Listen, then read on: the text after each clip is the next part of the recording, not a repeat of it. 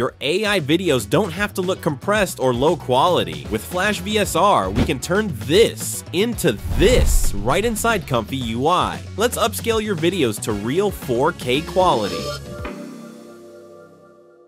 FlashVSR isn't just another frame-by-frame upscaler. It's built for temporal stability, meaning smooth motion, no flicker, and sharp detail across every frame. Before installing FlashVSR, make sure ComfyUI is already up and running on your system. It works both locally and on RunPod, so whatever setup you're using is fine. Just make sure you're on the latest version.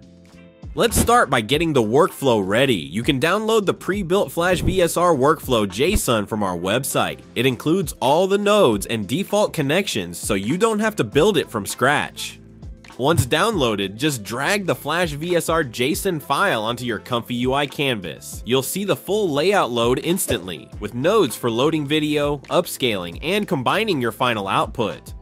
If any nodes show up in red, that just means some custom nodes are missing, including FlashVSR itself. Open the Manager tab in the top right, then click Install Missing Custom Nodes. In the list that appears, find ComfyUI FlashVSR. Make sure you select version 1.00 or later, not the nightly one, and hit Install. Once that's done, do the same for any other nodes shown, like the Video Helper Suite. That one handles your Load Video and Video Combiner nodes.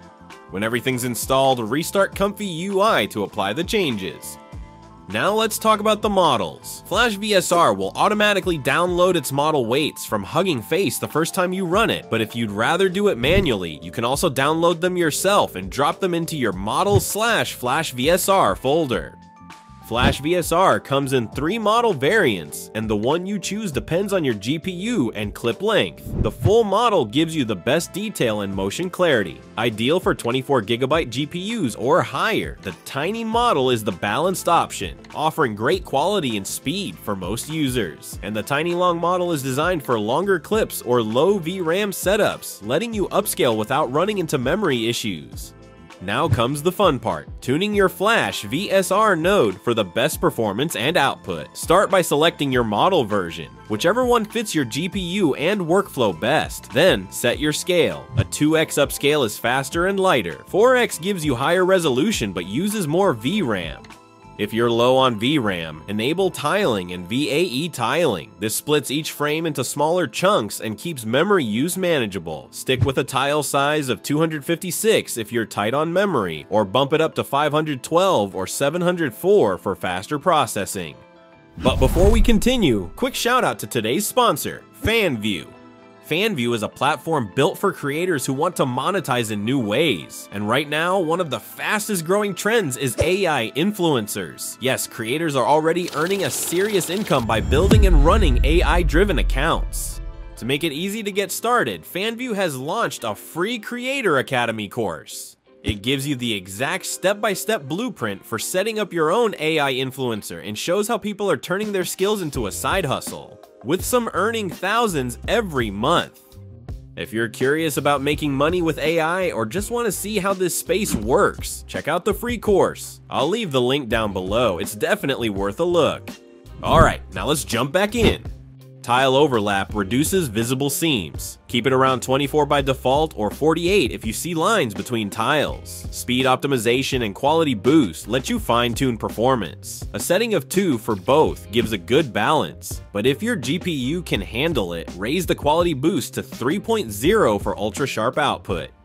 Enable Color Fix to keep your original colors intact and keep stability level at 11 for smooth frame-to-frame motion. For most users, BF16 Precision is ideal. It's fast and keeps quality high. And if you're running our ComfyUI template with Sage Attention on RunPod, make sure to enable it here. It can give you an extra 20 to 30% speed boost during upscaling.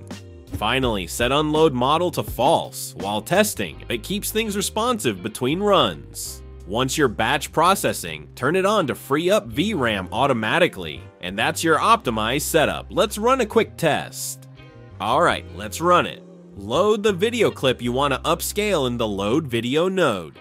Now we're ready to run the workflow.